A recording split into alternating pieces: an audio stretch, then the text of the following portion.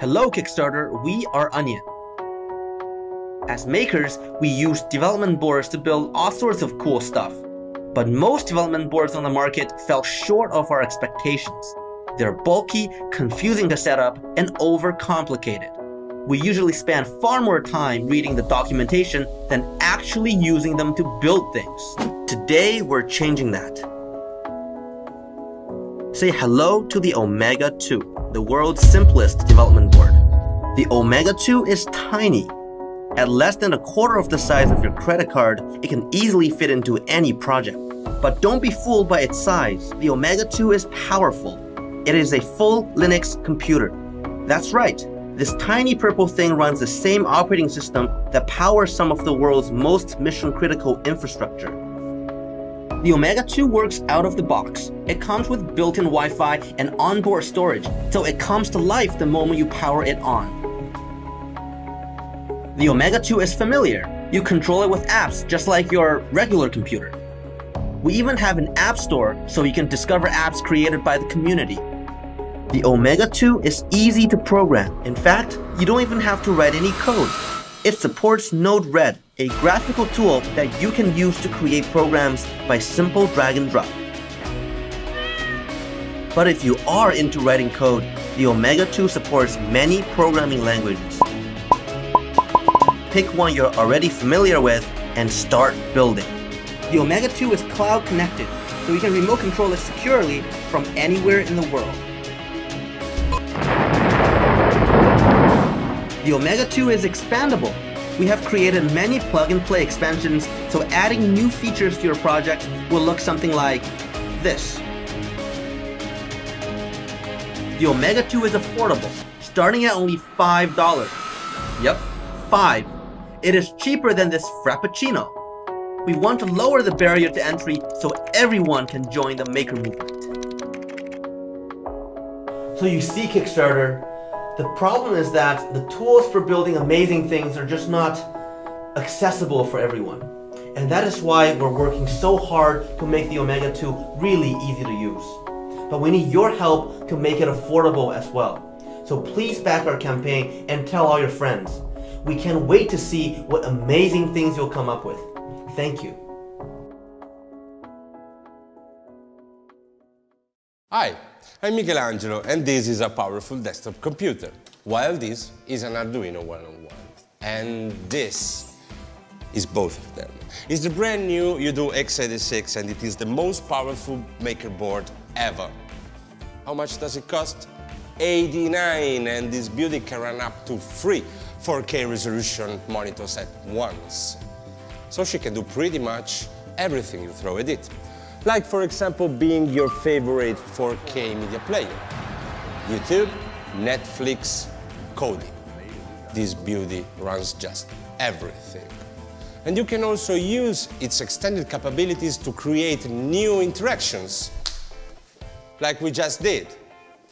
And if you are in the mood for gaming, you can play pretty much every game, even the latest ones on your PC, and stream them live on the UDO x86.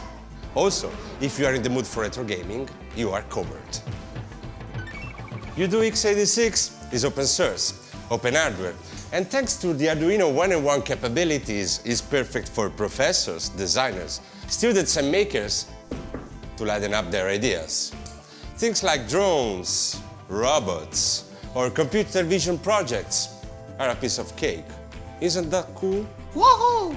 And it can also run Android, Linux, or even become a fully fledged multi-monitor Windows workstation. Yoda may say that the force is really strong with UDO x86. Joe, it's yours! UDO x86 is a complete and flexible development platform. No compromises. It provides powerful Intel quad-core processor, 4 gigs of RAM, Bluetooth, Wi-Fi, Gigabit Ethernet, and the most common storage options. There will be also available lot of Linux distro, Windows, and Android. You can directly program Arduino 101 from the main processor, plug shields, and communicate with it with Bluetooth Low Energy. And all of these are starting at $89. But to make it possible, we need to buy components in large quantity. Back now the project and share it.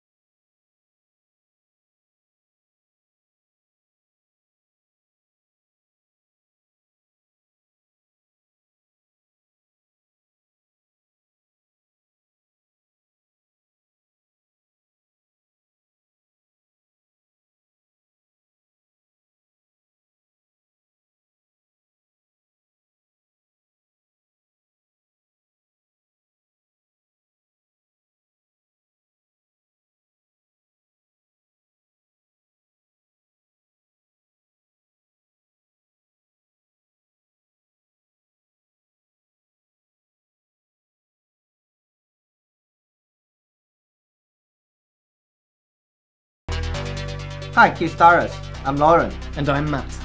We are the Latte team, and this is our latest product, the Latte Panda.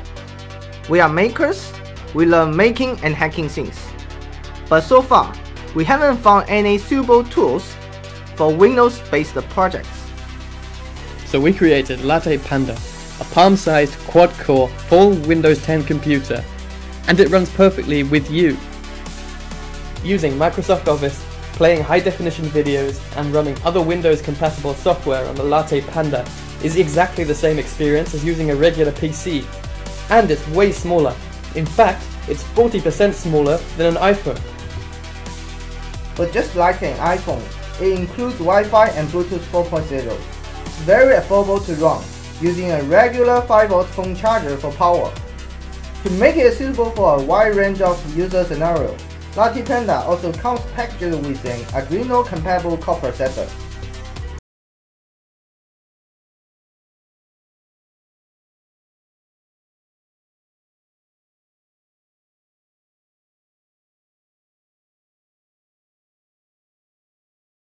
Engineers and hobbyists based in Shanghai, each with specific skills. Supported by DF Robot, we have an array of hardware and software resources at our disposal. We love tinkering with hardware, and we are very excited to share our creations with you.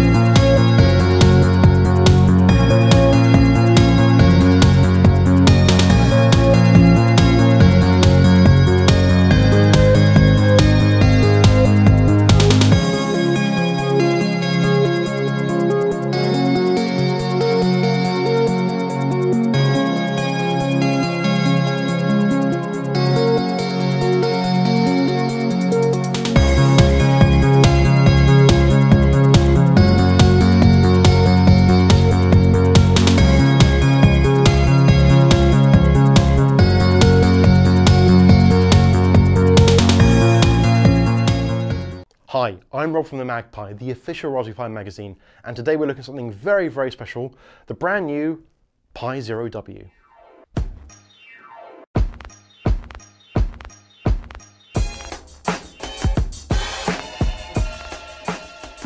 Now, if you haven't seen it before, the Pi Zero is the smallest version of the Raspberry Pi. It's just slightly bigger than a stick or gum, but it's still a full Raspberry Pi computer. It's fantastic for creating tiny little Pi projects like fitting RetroPie into a retro controller, or slipping it into an Altoids tin and making a computer out of it. This new version includes wireless LAN, which is something that a lot of people have been asking for since the original Pi Zero came out, and this lets you connect to your Wi-Fi at home. These calls didn't fall on deaf ears, and the engineers at Raspberry Pi have been beavering away to try and squeeze the extra wireless LAN chip and antenna onto the already packed Pi Zero board. First things first, let's talk about the specs. For all intents and purposes, it's almost identical to the Pi Zero version 1.3. This means it's powered by the same BCM chip from the original models of the Raspberry Pi. Now this is a single core 1 GHz processor with 512 megabytes of RAM. It retains the camera connector from the updated Pi Zero, which works with the Raspberry Pi camera modules, and it has a power port here, micro USB data port, mini HDMI out, and the SD card slot. Now to use the micro USB and mini HDMI ports, you will need to get some adapter cables. These are pretty easy to come by these days, so shouldn't be too much of an issue. What's new is the radio chip, which provides wireless LAN and Bluetooth to the Pi Zero. You might recognize it because it's the exact same one you'll find on the Raspberry Pi 3, which came out last year. Now what's different from the Pi 3 though, is that there's a new antenna on the board. It's this little discovered bit right here. It's a brand new type of antenna that is literally printed into the board, and it's there instead of the little white box you'll find on the Raspberry Pi 3. Now we really like it, we think it's super cool, and it does help to keep the form factor as identical as possible. The engineering team went to great lengths to make sure that everything was on the top side of the board, and as you'll see, there's nothing on the back of it. Now the best news is it works straight out of the box. Raspbian is already able to use the wireless chip on the Pi Zero because it's the same one as on the Pi 3. From there you can use it for any number of great little applications, such as a DIY Chromecast or Fire Stick with the Pi Zero powered by the TV's USB, and wireless can be done by the chip and not need dongles.